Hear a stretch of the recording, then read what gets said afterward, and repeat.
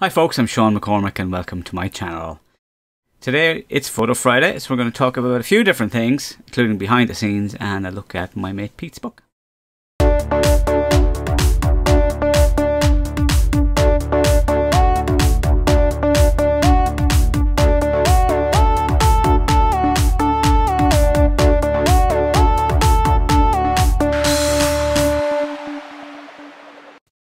Hey folks, it's Friday and I had a new toy which I kind of introduced last week, which is the REMOVU K1. Lots of different people pronouncing it different ways.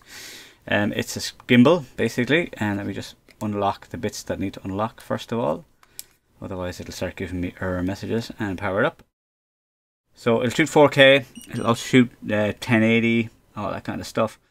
Slow-mo in it and everything, whole lot. So it's very, very handy for behind the scenes, and that's what I've done with it. So I'm going to show you right now, before I do anything else, I'm going to show you a shoot that I did during the week with Laura. Also with Eva doing makeup, and then Frankie from the face doing hair. So here we go. Hey folks, just at the studio, going to be shooting with Laura today. I have Eva doing makeup, and I think Laura's bringing Frankie to do hair.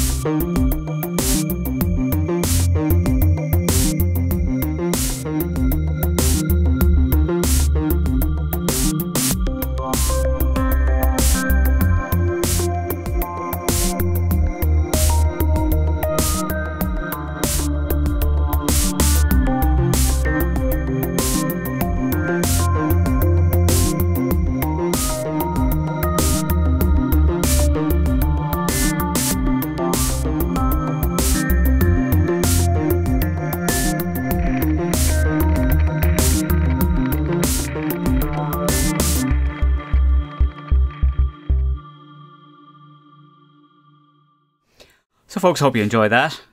I still have a bit of work to do on the skin on some of those. I did them quickly, the edits a bit quickly, so the skin is softer than I'd like it to be. But hey, out this week as well is my mate Piet's book. It's Lighted Up. It's the second edition. The first edition, I did say I wish it was I had written about it. You know, I wish it was the book I'd written, because it's genuinely that good. It takes a fundamental approach to looking at light, so it talks about all of the gear that you need. It starts off basically with the four properties of life, which is quality, quantity, direction and colour, and that's how I would start off a class talking about them, and he does that first. Then he goes on to all of the gear that you would need to get started, how to use the camera on flash, bouncing it and all that kind of stuff, and modifiers that you can use for that. And that's followed by looking at one light situation, what do you need to get your light off camera, all of the stuff you need to do that. Then there's case studies of what goes on to basically loads of different ideas for single light shots, but just not just doing like random shots with umbrellas, but how to do it creatively. Then he moves from there to adding more lights, combining lights, more powerful lights, and then more case studies as well. So it's quite thorough. And like I say in my review, which I've linked below, it's on my new website. It's 30 pages worth of gear acquisition syndrome, you know, so there's a lot of good gear and information about new and up-to-date gear as well, which is perfect for somebody learning about off-camera flash right now today.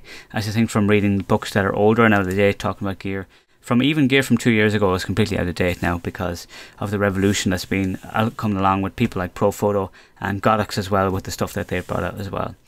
So there is a discount code that I have, which is Sean20. It'll give you 20% off until the 10th of April. So well worth getting. And yeah, so that's really all I can say about it. I mean, it's really a genuinely good book. That's not to say I'm not going to write a book myself in the future. It won't be too similar because I'm coming from a completely different direction than Pete, and I would include more studio stuff as well. But anyway, that book is definitely well worth getting. Links below to the actual review of it, where you can see the review. But in the meantime, if you liked the video, do give it a thumbs up. Let me know what you thought of my behind the scenes with this, because the whole point of this is to do more behind the scenes. Now, it's not amazing in low light, but I think it did a pretty good job. It's the same sensor as the Hero 4, so it was pretty good with that, and the stabilization really works. Frankie, of course, was loving the joystick for his behind the scenes bits, flipping it backwards and forwards. But hey, you know, that's it. There's still clips from it showing me shooting. I have none otherwise. So folks, thank you for taking time to watch. To subscribe if you haven't already. I'm up to 4,000. If I hit 10,000, I'll start to get more help from Google themselves. So if you haven't subscribed and you do like what I'm doing on the channel, please do subscribe. Get your friends to subscribe, share it on social media and stuff like that. Folks, thank you again, and I will see you in the next video.